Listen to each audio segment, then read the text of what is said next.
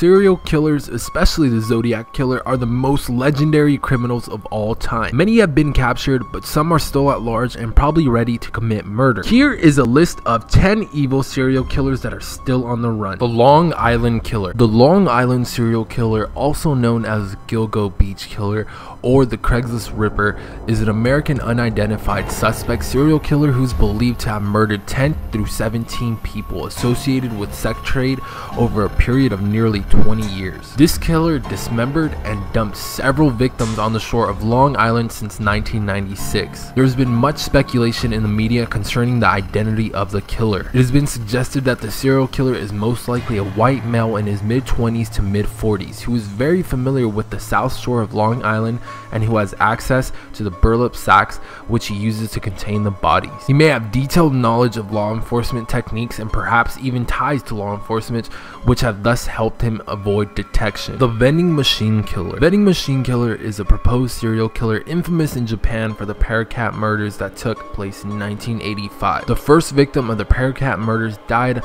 on the 30th of April in Fukuoka after consuming a beverage laced with poisonous herbicide Paracat. Following the first murder, 11 more were killed in the same way between the 11th of September and the 17th of November. The poisoned drinks weren't located inside the vending machines themselves, but found on top or next to them.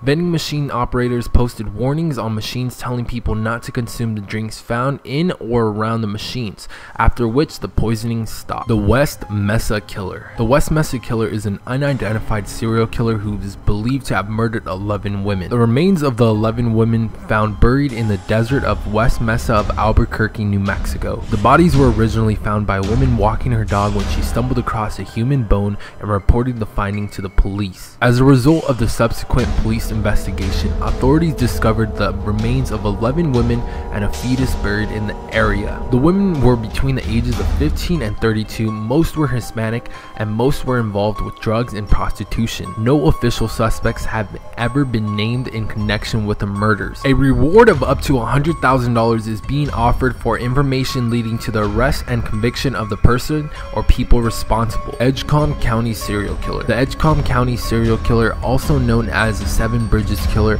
is an unidentified serial killer in the surroundings of Edgecombe County and partially in Halifax County in North Carolina. This North Carolina county witnessed the gruesome murders of 9 women and a male transvestite between 2005 and 2010. All of these victims had a history of drugs and prostitution before they disappeared. The Daytona Beach Killer. The Daytona Beach Killer is a serial killer responsible for the murders of 4 women in the Daytona Beach area from December 2005 to December 2007. Police believe the work of a serial killer who may have been targeting women with a history of prostitution. Investigators have been on the case for 10 years, following leads and checking DNA samples to see if they can match evidence taken from the crime scenes. Because of his elusiveness, several theories about the man's identities have blossomed over the years. Whatever the killer's situation, Daytona Beach police believes he will strike again. The Stone Man. Over 13 people have fallen victim to this horrendous killer in India between 1985 to 1988. This serial killer targeted homeless people who slept on the streets. He used a large rock to crush their heads while they slept. He has never been caught despite one man surviving this cruel ordeal. 12 more people were murdered again in Calcutta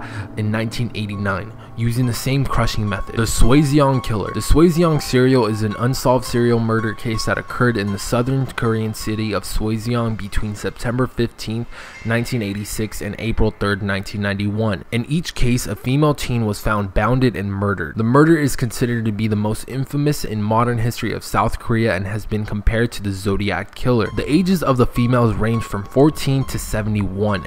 Each woman was strangled to death using their own clothes. The evidence compiled led to a description of a man in his teens weighing between 165 and 170 pounds and having the blood type B based on forensic testimony. Police officers spent 2 million man days on the case, and the total number of suspects also grew to enormous numbers, eventually ending with the total count of 21,280 individuals. The B1 Butcher. The B1 Butcher is an unknown serial killer in Namibia. The unidentified suspect has murdered at least 5 women between 2005 and 2007, with all murders related to the National Road B1. In 2007, a German-born Namibian was accused of rape and later linked to these unsolved murders. However, he was released for lack of evidence. The serial killer dismembered and decapitated some of his victims, then dumped the body parts separately. These body parts were wrapped in garbage bags and belonged to different women. As back in 2005, 2 similar unexplained murders of women occurred. Those 2 murders have subsequently also been blamed on the B1 Butcher, the New Bedford Highway Killer. The New Bedford Highway Killer is an unidentified serial killer responsible for the deaths of 9 women and the disappearances of 2 additional women in New Bedford, Massachusetts between July 1988 and June 1989. All of the killer's victims were known prostitutes and/or substance abusers.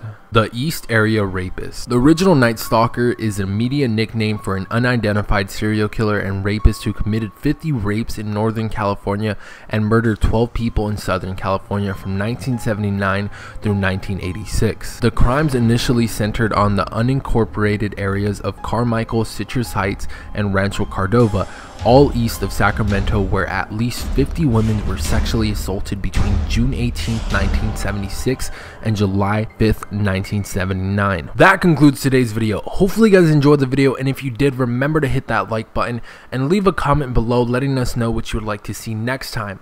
Remember to subscribe if you haven't already, and thank you all so much for watching, and I'll see you all next time.